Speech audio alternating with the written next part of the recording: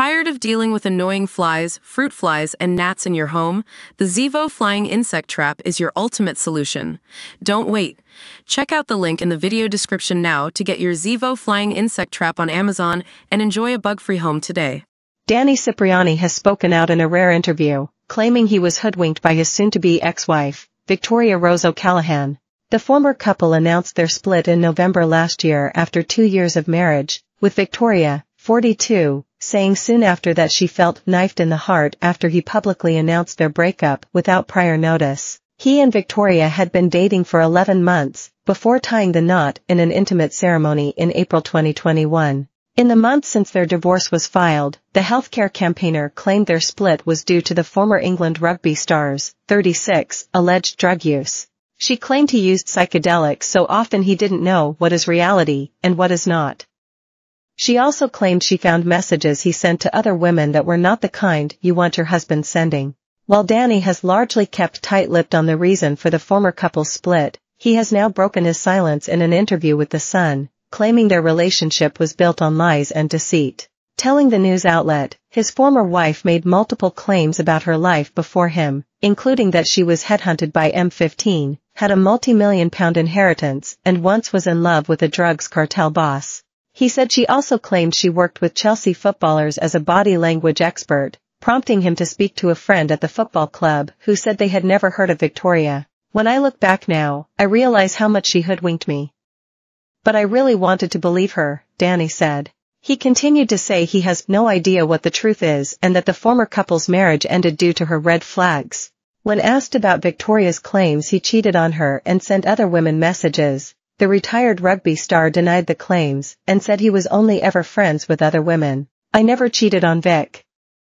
I couldn't stay there because it was unhealthy for me. He added, by the end of our relationship, I could not see her in the same light anymore because I don't believe she was truthful to me from the start. The sports star continued to say while he once was worried he would end up cheating, he completely changed his tune when he found out Victoria was pregnant in 2020. At the time, Danny said the pair were in a casual relationship as they had only had sex a few times, but upon learning they were going to be parents, they put effort into their relationship to do better for the baby. Devastatingly, the then couple lost their baby, River, at 23 weeks in 2020, but found their heartbreak made them closer, resulting in their marriage the following year.